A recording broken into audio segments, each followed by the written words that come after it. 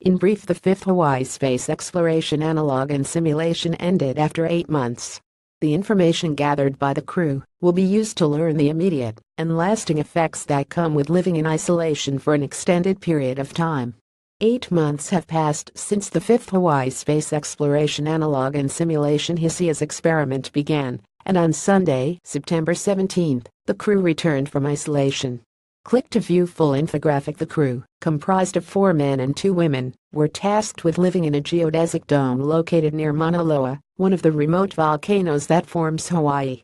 The dome had 1,200 square feet of floor space and small sleeping quarters for each member. A kitchen, laboratory, bathroom with 1 shower and 2 toilets, simulated airlock and dirty work area were also included. The mission was meant to simulate Mars, hence the habitat's rocky, Marsish location, and as such, the crew had to wear spacesuits while outside of the dome, communicate with NASA on a 20-minute delay, and live on canned and freeze-dried food.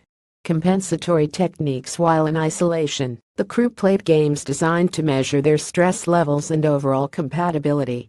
Logs were kept by each member explaining how they felt throughout the mission. Special sensors were also worn at all times to measure their voice levels and distance to other crew members. This was particularly important to see if members avoided each other and if they got into arguments.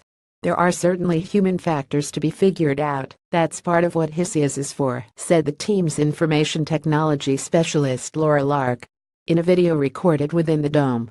But I think that overcoming those challenges is just a matter of effort. We are absolutely capable of it. The data collected will be used to help NASA, which funded the project, pick individuals for a 2 to 3-year mission to the Red Planet. The organization hopes to begin around 2030, and those chosen for the expedition will need to have the right combination of characteristics and skills to better deal with the stress, relative loneliness, and dangers such a mission would entail.